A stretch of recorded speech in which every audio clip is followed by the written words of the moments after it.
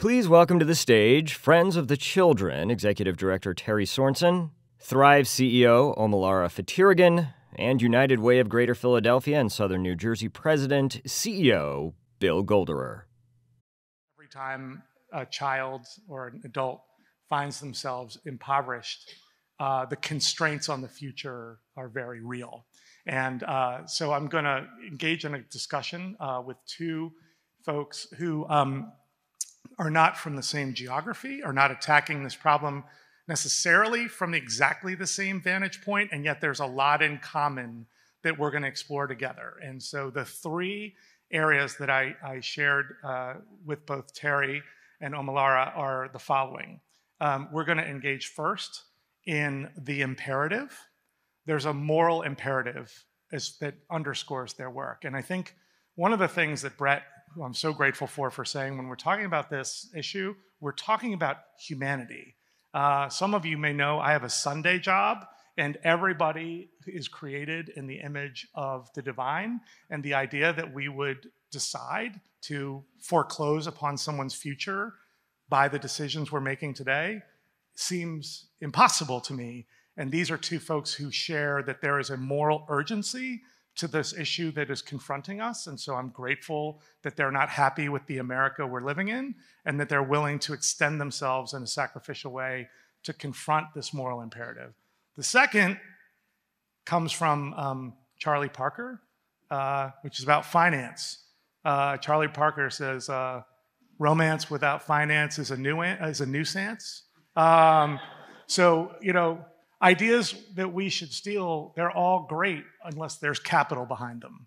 So let's talk about what capital needs to be invested over what period of time, and what can we expect as a return on our future. And third is about them personally. I don't know about you, but this pandemic has taken a lot out of me personally. Can I get vulnerable with you guys for a minute? I'm tired a little bit, but I'm energized by this room, and I want to know from them, how did they sustain themselves in the work? Because when you say, I want to work on meaningful reduction of poverty in Philadelphia, you either get an amen or an eye roll. And we need a lot more amens and a fewer eye rolls. And I want to unlock their secrets to how they sustain their energy and commitment to this very difficult work. I know nobody's ever said no to you, Omolara, but if they did, you know, call me up and we'll talk about it.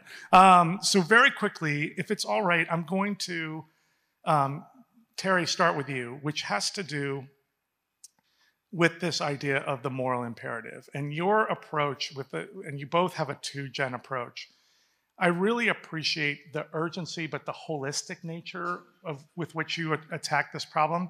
So before I turn it to Omolara, can you talk about, when I say the moral imperative for your work, what is underneath your model and how you approach it? Sure. Well, first, I'd like to just share, our model is selecting children age 4 to 6 who are facing systemic barriers like incarcerated parents, homelessness, foster care, providing them with a paid professional mentor for their whole childhood, 12 plus years, no matter what, and coming alongside, as Bill said, in a 2-gen approach. So not just supporting the child, but the caregiver, and it has a ripple effect on the whole family. I think when I think about the moral imperative, there are over 20,000 children across the country who are facing the most serious systemic barriers. We take the highest of the highest risk in terms of what they're facing, the barriers they're facing, and invest in them for their whole childhood. And that's really what we've seen it takes to overcome those obstacles and break generational cycles of poverty. We've been doing it for 30 years, and it's about the power of relationship, but it's also about the evidence that we have that shows that the model works. And so we have this model, and we know that it works, and so I feel like it's imperative that we scale it to other communities, but only if they want us. So, Omolara, let's, you speak the language of social change I'm most familiar with, which is like dollars and cents, but I know there's probably share a little bit about Thrive. What do we need to know about it? But tell me, if you don't mind, like what's underneath like that for you? How did you come to embrace this as the avenue for social change, and what's the moral imperative behind Thrive? You know, first of all, thank you for having me. This is my first real in-person event, and so I'm just excited to be out of the house and clothed from the waist up.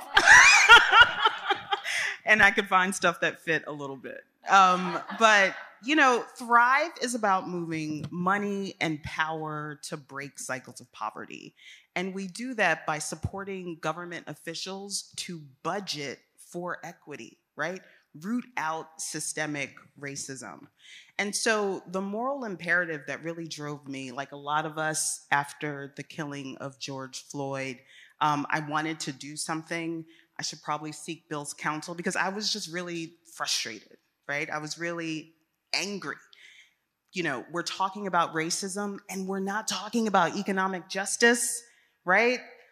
Cycles of poverty are the legacy of racism in this country. The two go hand in hand. And so if we're not talking about, you know, economic justice, if we're not talking about breaking the chains of poverty, then we're not talking about equity.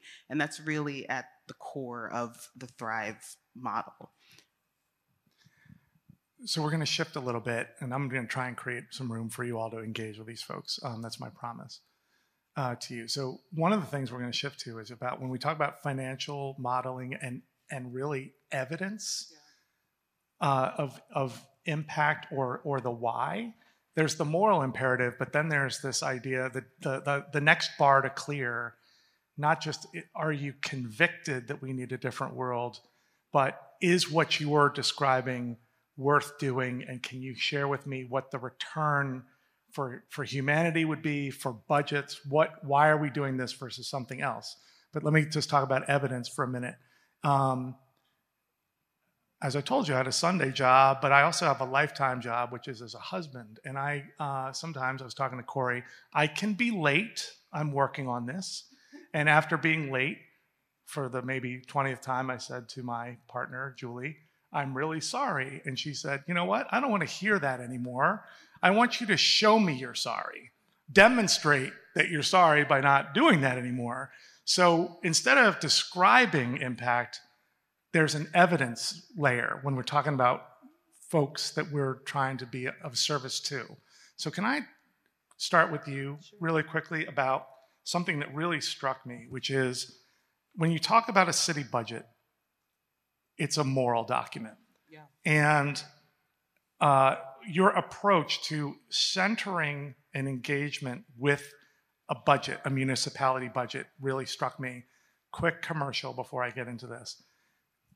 When we were engaging with a meaningful approach to set our sights really high on creating the conditions for our neighbors to achieve their corner of the American dream, what could we do with an available, allocable dollar?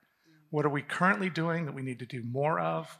What are we not doing that we say in the South we could? Yeah. And what do we need to stop doing that has no evidence that's helping? And any meaningful engagement with that means an engagement with the city of Philadelphia, a $5.26 billion engine that is supposed to be creating the conditions for well-being.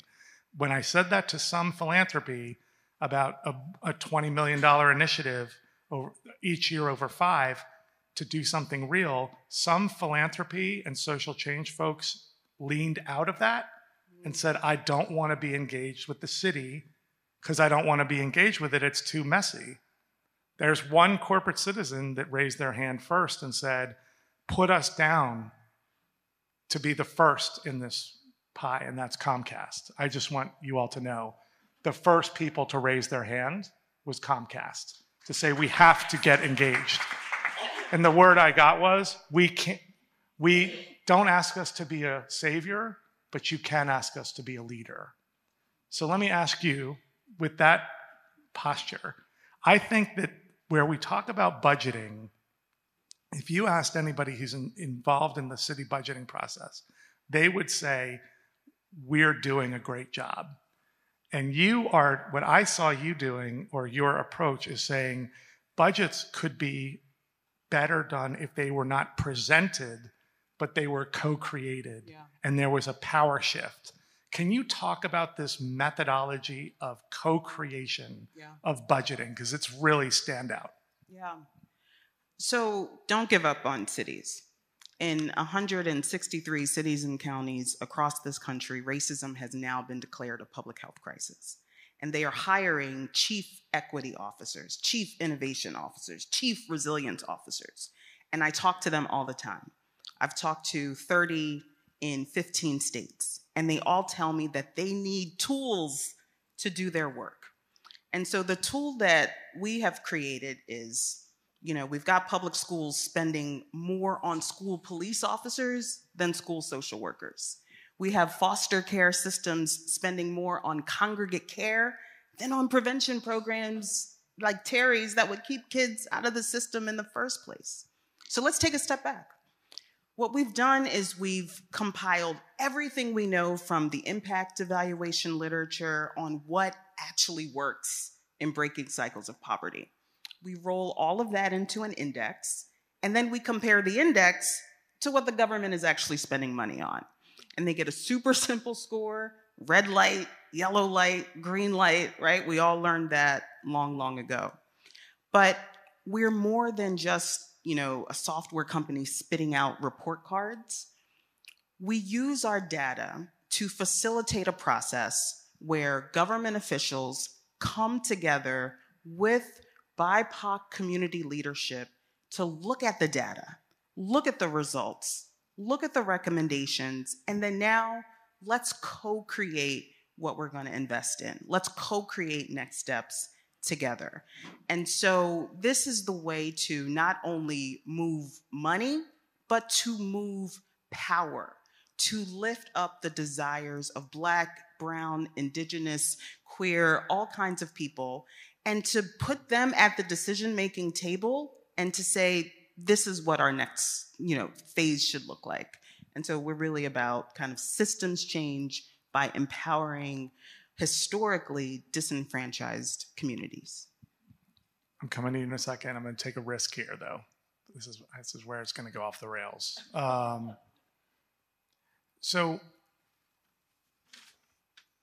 demographics are well known. I see my friend Jennifer Rodriguez, who's doing all this incredible work at the Hispanic Chamber, the fastest growing population in Philadelphia County, and we still are at 44% African American by population county. We have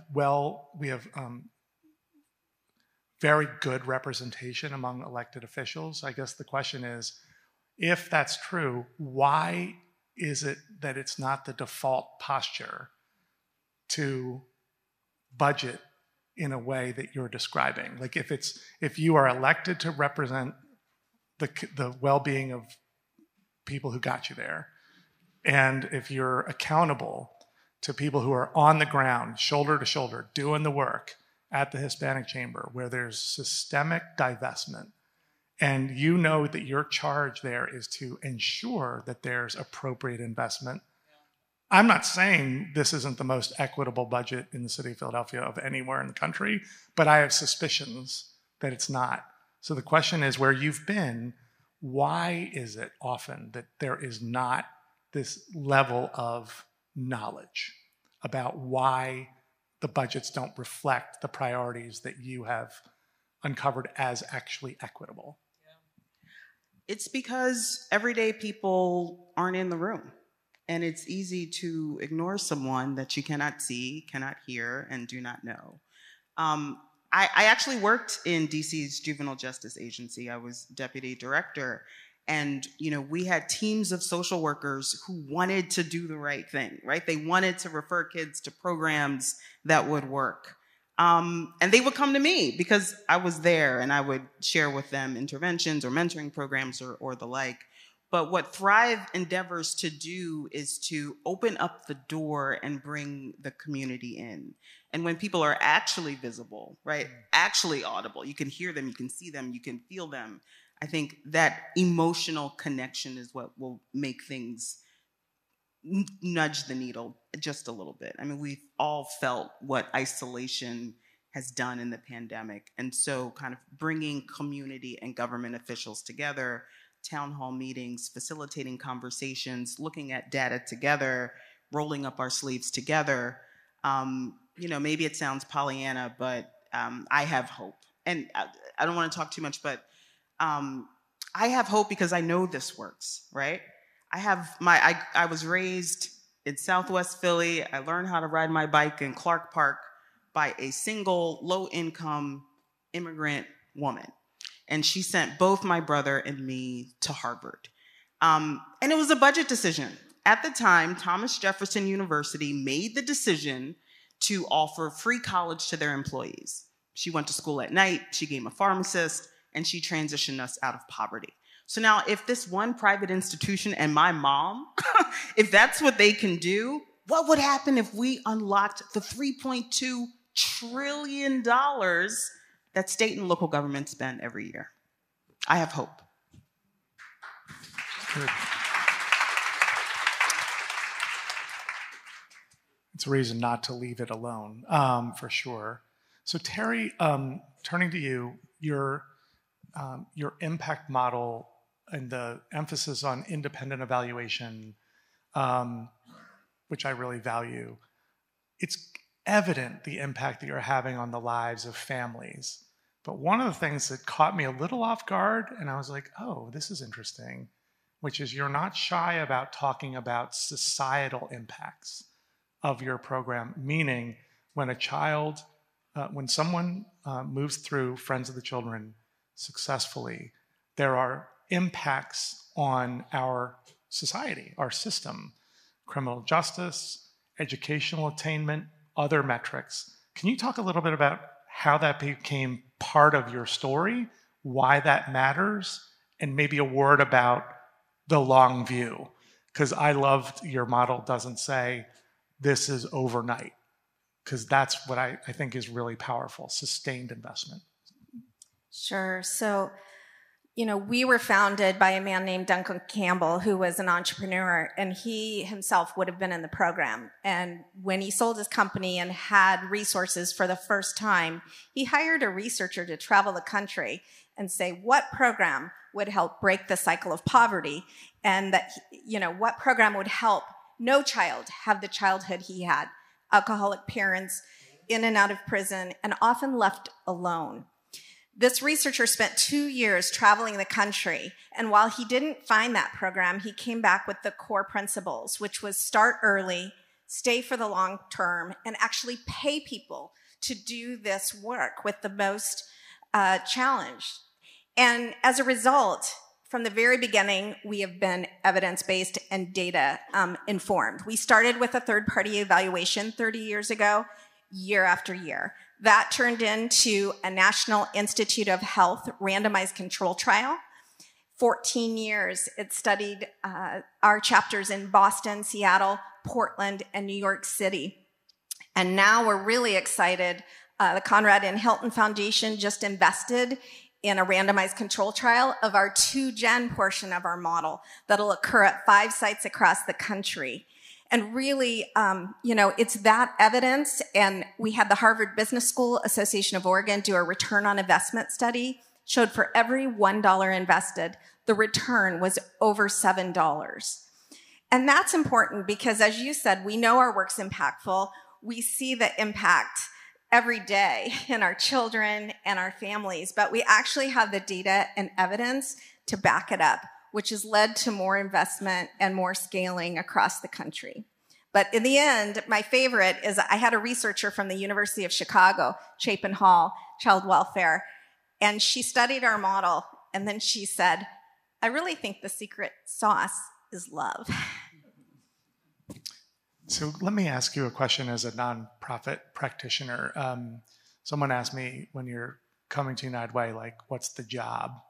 And there's several jobs, but one of the jobs is there has been a way of engaging with folks who are on the ground doing the work, who know the most, who are most proximate to the struggle. The way we value that work in philanthropy is by pitting them together, pitting them against each other in a sick and twisted Hunger Games scenario. Can I get an amen? disrupting the cycle of everyone has a model that they believe in or they wouldn't show up to do it. And yet, how do we create the conditions of, I think we have minted in Philadelphia people who have gotten very sophisticated at saying they're collaborative when in practice they show up with ultimate fighting champions and they're going to fight over $1.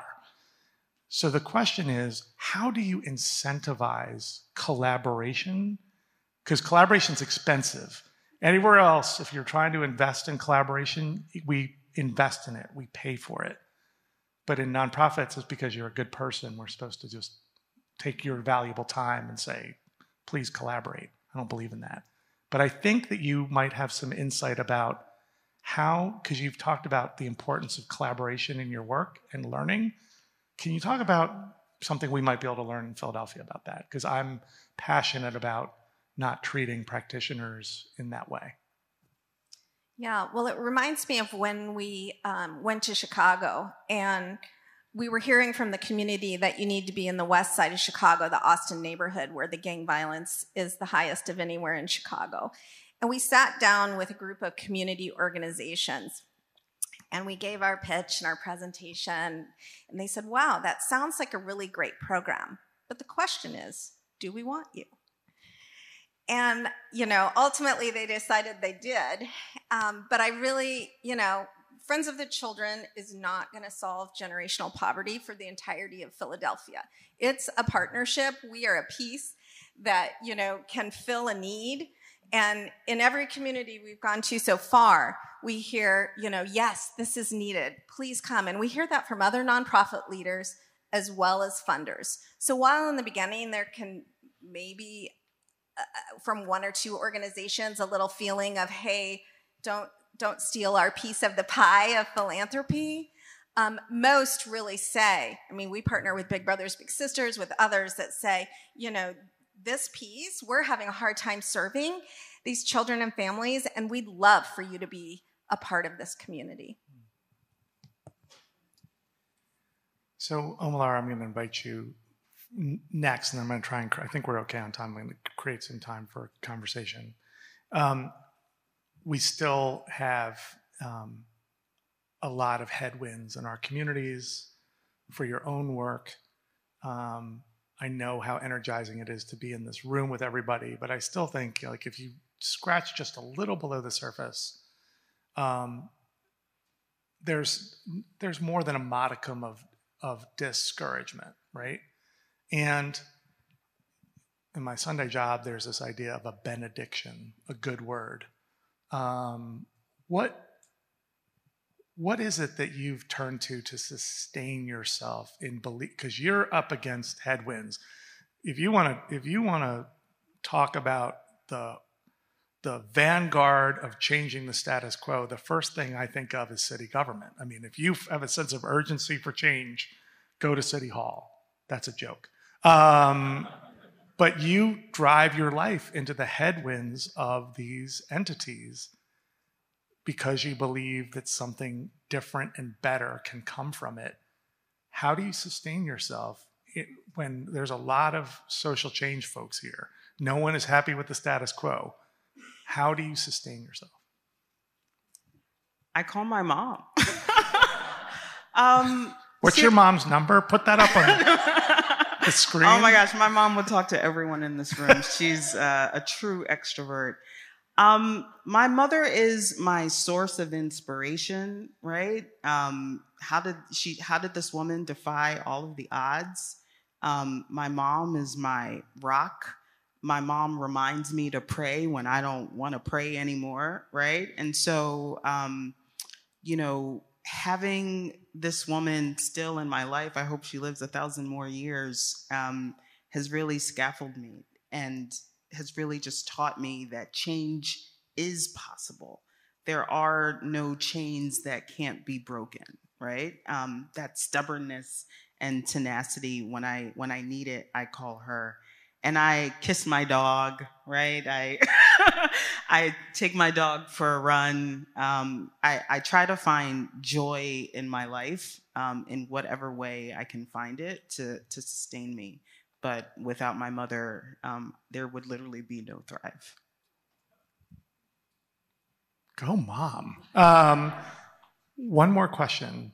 For folks that you are willing to join forces with, allies, co-conspirators, people who you feel like you can hitch your wagon to and dig in with, what are one or two attributes that you look for? I mean, you're new, you're hanging out. I can give you a read on a lot of the people in this room later. But just tell me about the attributes that you're looking for when you're saying, this is an investable person that I want to dig in with. So I tell them what I'm about to tell you, and then I read their body language. And what I tell them is, are you ready to share power? And before you answer that question, because everybody knows the answer, you're supposed to say yes.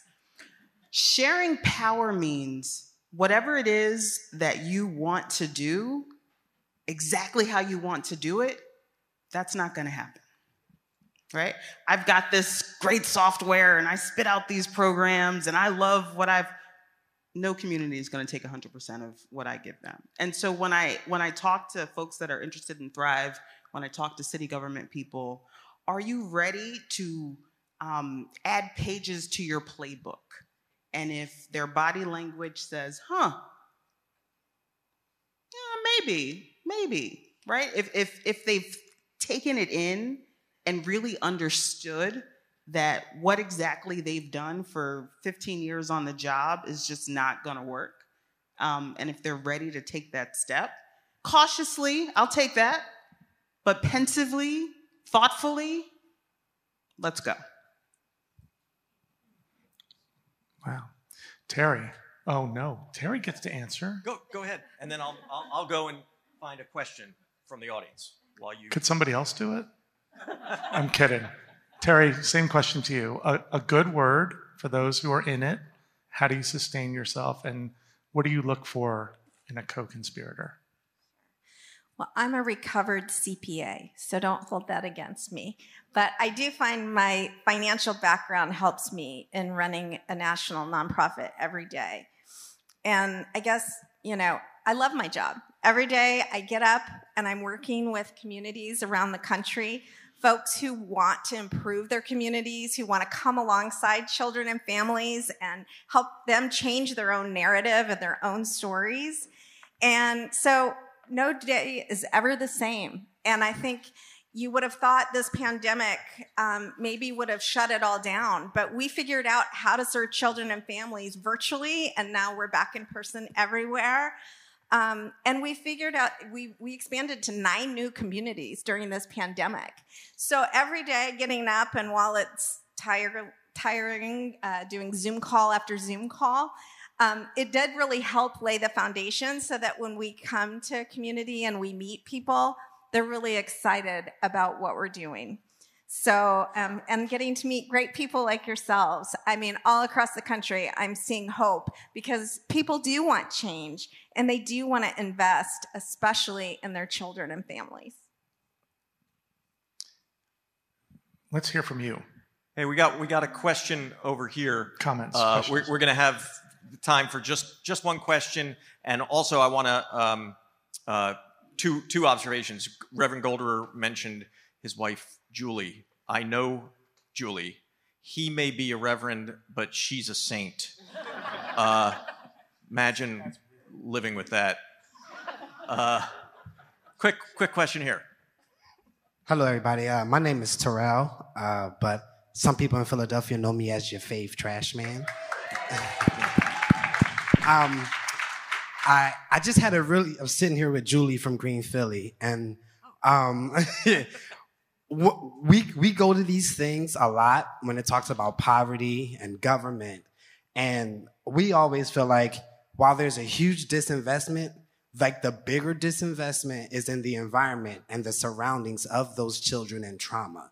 So we were just saying, where do you two feel the importance of the environment that these children in trauma are in, and what are some steps or some processes that you guys have come across in the different cities? Because, you know, Philly is not only the dangerous city, it is the dirtiest city in America. So we just wanted to know your thoughts on where do you see, or how do you see environmental justice, and economic justice, systemic racism, like where do they all marry each other and meet each other at the top? Can I jump in? Oh, yes, please. I am so glad you lifted up environmental justice. So we do a number of equity audits. We do equity audits of parks and recreation. Who gets the new pool? Who gets the new playground set where the kid, you know, won't have arthritis in 10 years, right? And so we look at tree canopy by neighborhood. We look at where are the tree planting initiatives. And so we absolutely understand that racism takes many forms. It's in our juvenile, justice system. It's in our parks and recreation system. It's in public health. And so absolutely we look at the green infrastructure, the access to, bike paths, the access to trails and other things when we understand that kids have to grow up at, like you said, in communities. And we come in and we hire leaders from the neighborhoods where we are needed most and establish a 501c3 in the local community that then has its own board of directors, its own leadership, and the friends who are working with, each of them working with 8 children and families. Because we know, from Portland, Oregon, while this is a great idea to steal, Philly really has to own it. And each neighborhood that needs it most is where we would look to be and help with those environmental factors. So we're gonna break in a minute, but 2 things. One is I just want to be clear that my trash talk regarding Bill is my brother from a Gentile mother. So this is a long-standing relationship. Terri, what is your plan for Philadelphia? Are we going to get Friends of the Children here? Well, that's up to you. No, I was so honored to be invited, and I actually brought a whole team of people, the Friends of the Children table over here, and we're here for the next 3 days, really meeting with community members, seeing if Philly wants Friends of the Children here. So if you're interested, please talk to me or someone at the table. We also put folders and books out that are free, and would love to hear from you. Awesome. Thank you all so much.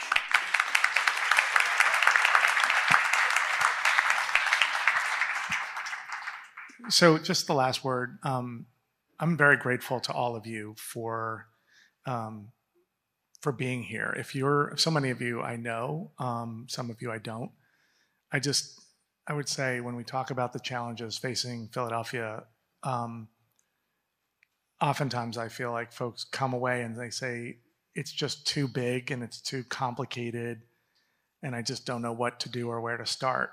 And by your being here and believing that this can be more just, more equitable, more loving, I'm grateful to see you all.